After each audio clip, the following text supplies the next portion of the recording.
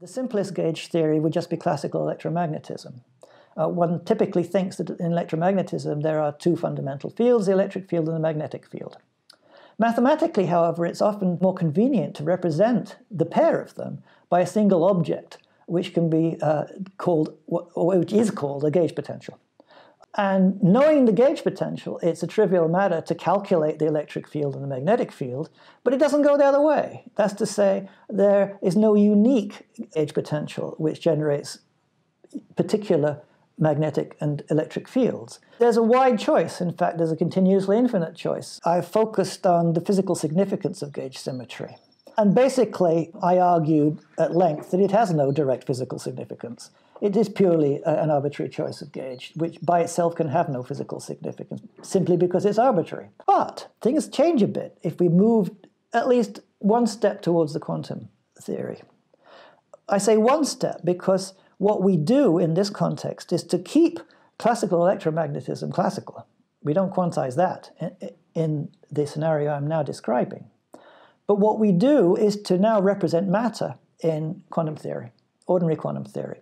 So we have electrons, for example, as our quantum systems. And we know that if we have electrons, then we can get them to interfere with themselves. We can pass a beam of electrons one by one through two slits, and we can detect the pattern of hits on the screen. Behind these two very closely spaced slits through which we pass our electron beam, we place a solenoid. What's a solenoid? It's just a very long, very carefully, thinly wound wire on a cylinder. What kind of fields does that produce? In the ideal situation I'm describing, it produces zero electric field outside the solenoid and zero magnetic field outside the solenoid. No fields will have no influence on the electrons. False. You can pass a beam of electrons through two slits with a solenoid behind it with carrying a current, and depending on the value of the current, the interference pattern will shift.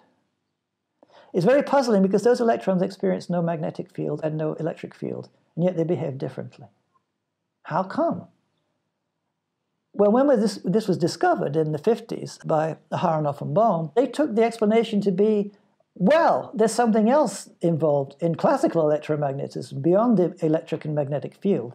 There's that potential I was telling you about, and it has physical significance, and this illustrates the physical significance of the potential. But, as I already pointed out, the particular value of the potential is not doing anything, because what the interference pattern is sensitive to is not the actual value of the potential anywhere.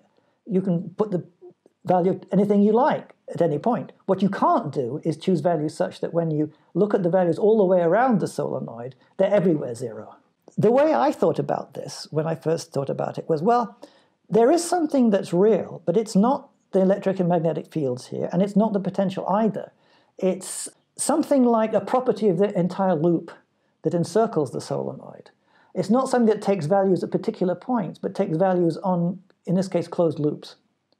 So what kind of thing is that? It's not a local thing. It's not locally defined. It's defined only on, in this case, a loop that cannot be contracted to zero. The standard model is not a classical gauge theory. It doesn't contain classical gauge theories. It contains quantized gauge theories. So what story emerges there? And my hope there, when I was pursuing this project a number of years ago, was to maintain the same story in that context too. So now we get back to quantum field theory. For a long time, I was really worried about quantum field theories because I wanted to know what they were about. Now, philosophers have a fancy word for this. They call it ontology. Ontology is a theory of what there is. It wasn't particles. Particles emerged, but it wasn't about particles. That wasn't the fundamental ontology. And the fundamental ontology certainly wasn't quantum fields because they were just mathematical things. They were operators or operator-valued functions or whatever. Okay. And I thought, well, maybe people have been going about this in the wrong way. They thought, well, quantum field theories, they're either about particles or about fields. And I thought, well, maybe they're not about either particles or fields. Maybe they're about these other things, these non-local objects, whose mathematical representation is in terms of something called a holonomy, a fancy word. But on the view I was pursuing, it mathematically represents something physically real, which is a non-local object.